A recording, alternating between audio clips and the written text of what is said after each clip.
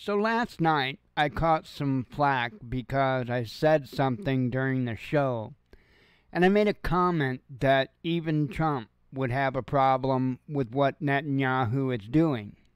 So I caught some flack for that because I was obviously so off base and I was obviously so wrong that now today we have this article coming out. Hey, I didn't have nothing to do with it. Trump tells Israel it made a big mistake. The article will read the first few paragraphs. It says, former U.S. President Donald Trump has warned that Israel is losing a lot of support and must finish up its war in Gaza before its reputation declines any further. The comments represented a rare moment of criticism of the Jewish state by Trump. In an interview with Israel Hayom, partially published on Monday, Trump said that he would have acted very much the same way as you did if the U.S. was attacked like Israel was by Hamas in October.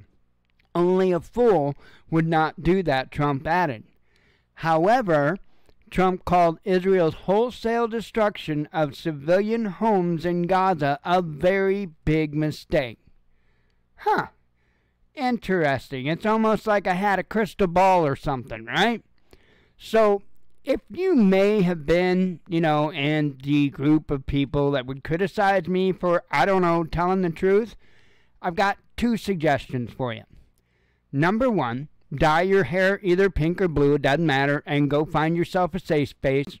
And number two, we're probably not the news for you because we tell the truth. We don't cater to your poor little feelings. Shalom.